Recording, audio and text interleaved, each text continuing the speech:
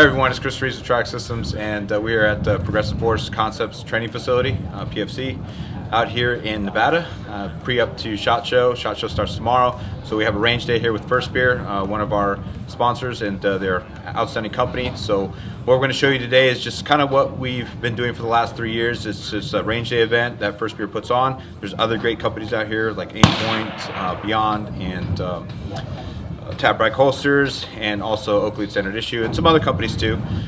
But yeah, it's a great event. We get a lot of engagement with the people coming out to SHOT Show and shooting the pistols and rifles, and Aim Point's it's got some acros on the guns. So it's gonna be a fun day. So we'll get some footage around everywhere and do a recap, and hope you guys enjoy.